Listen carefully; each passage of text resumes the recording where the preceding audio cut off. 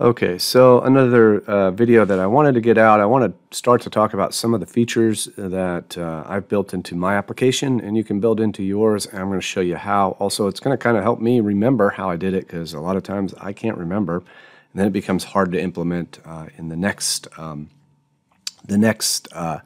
application. So I've got, the ability to change themes. This is a big joke in the SAAS world. Like, do I need to have that? So if I click dark save, I get dark theme. It says changes saved up there. If I go to light, I get my light theme. So how does this work? Well, what we have is a field called theme name, and I'm not going to get all into it, but there is a list. Let's see, where is the list?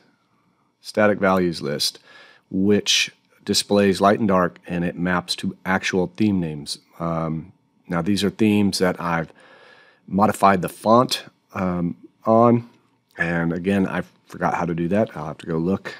I've got an article somewhere that I'm going to post in notes in K2. The K2 repository, there's a notes folder, and I'm going to put things like that I should review every now and then to remember how I did things.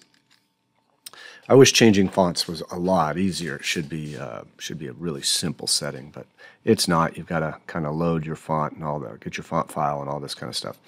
But anyway, so these map to actual theme names. It's really important that this match the actual theme name exactly. And then we have a processing action. When we hit save, it's going to run change theme for user, and you can see it's just calling apex-util2.change-theme-for-user with the theme name.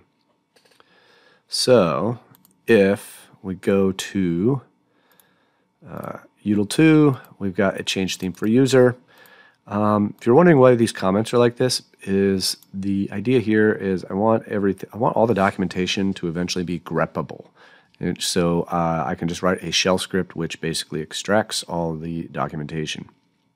So I could put that on another line, but it's a lot easier on this line to grep procedure or function and then get the procedure name, and that I don't really care about all the inputs necessarily. That's something that somebody can go look at. It's more important usually just to know what things are available to you, because eventually it gets so big it's kind of hard to know. You wouldn't be looking at all the details anyway. You're just looking at how would I do this. So change theme for user. We're using these two calls. We had to figure out how to get the theme ID for the app and how to get the current theme ID for app. And how to get the style ID for theme name. And then we use the app user, and this all works. Don't ask me why. As far as the theme ID, we're just using the gflow theme ID for that. And for the style for theme name, we are doing that. Oh, get app ID.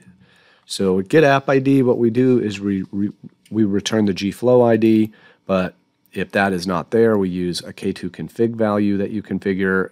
You need to make sure, that's easy to get out of date if you copy an app and you don't update that for whatever app it is. But this is really only used for testing. Like if you call something from SQL Plus and we need to get the app ID, we need to kind of manually have it, and that's what we use. So if gflow ID is set, we use it. Otherwise, we fall back and may use a app ID that's not correct. So something to be aware of, trying to keep that.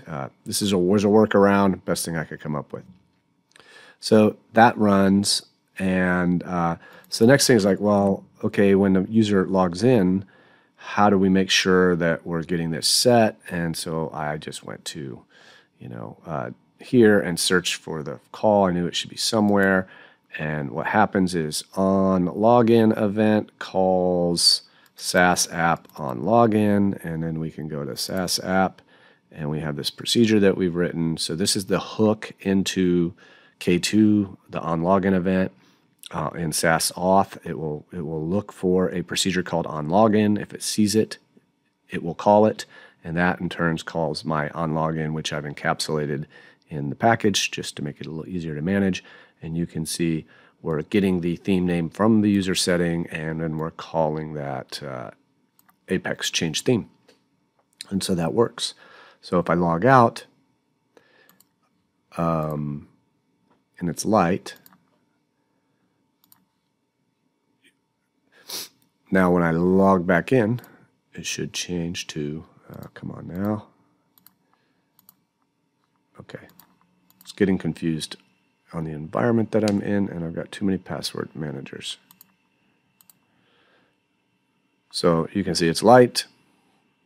If I go to settings, change that back to dark, save, and log out.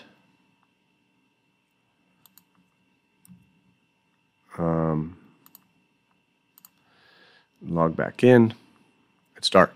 So remembers what it was. So that's how I am managing that, and we'll show you how we do custom fonts or something some other time. Would like to perhaps build a generic settings page into the K2 framework with this already available. You can just hide it if you don't want it. And it would look up the theme names, so it would just look up all the available themes and use them, and then you could limit those maybe. And then you could always modify this page, copy it, but it would be kind of a starter page. So you would have that right out of the box, install K2, import the export of the app, and you would have this demo page, or settings page. So that is not something I have right now, but would like to have that name, things like that. You could have a bunch of things here, and use them. So anyway, all right, cool. Thanks.